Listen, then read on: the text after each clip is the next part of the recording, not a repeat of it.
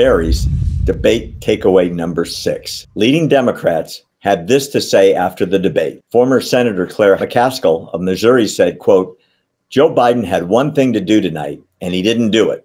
I'm not the only one whose heart is breaking right now.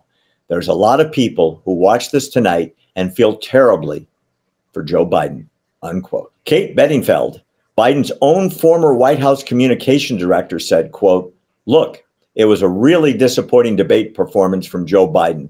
I don't think there's another way to slice it," unquote. Julian Castro, former Secretary of Housing and Urban Development, said, quote, "Biden had a very low bar going into the debate, and he failed to clear that bar," unquote. Maria Shriver, the former First Lady of California, said, quote, "Tonight was heartbreaking in many ways.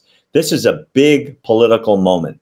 There's panic in the Democrat Party. It's going to be a long night," unquote. David Plouffe, former senior advisor to President Obama, described the debate as, quote, "a DEFCON 1 moment," unquote. Andrew Yang, 2020 presidential candidate on the Democrat ticket, called on Biden to step aside, saying, quote, "Guys, the Dems should nominate someone else before it's too late," unquote. Nicholas Kristof, the left-wing Democrat diehard New York Times columnist, suggested that Biden's debate performance could lead him to withdraw from the race and allow a younger contender to run. Quote, "I wish Biden would reflect on this debate performance and then announce his decision to withdraw from the race, throwing the choice of Democrat nominee to the convention," unquote. Democrat Senator Sherrod Brown of Ohio suggested a number of alternative candidates who could, quote, "still jump in and beat Trump," unquote.